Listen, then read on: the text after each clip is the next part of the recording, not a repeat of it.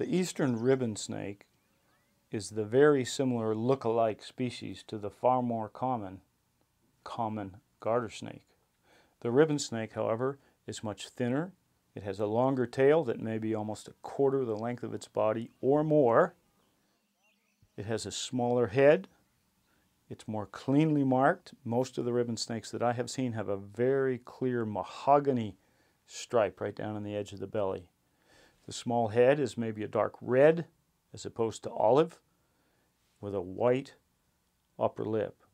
The lateral stripe on the ribbon snake, remember, is higher up on the body than it is in the garter snake. So if you were actually to count up scale rows, that lateral stripe, the stripe on the side, is up on the third and fourth scale row as opposed to the second and third on a common garter snake.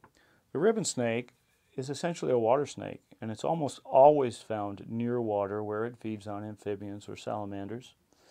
It's usually found within a very short distance of the border of the water body, or it may be laying out on logs or rocks that actually extend right out into the water.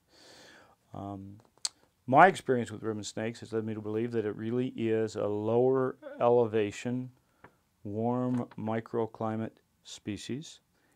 Like other snakes, lawnmowers, baling, and roads would be big threats. The roads because they're warm and they're attractive places to bask, and the lawn mowing and baling, as you would expect, because they cut or bale snakes.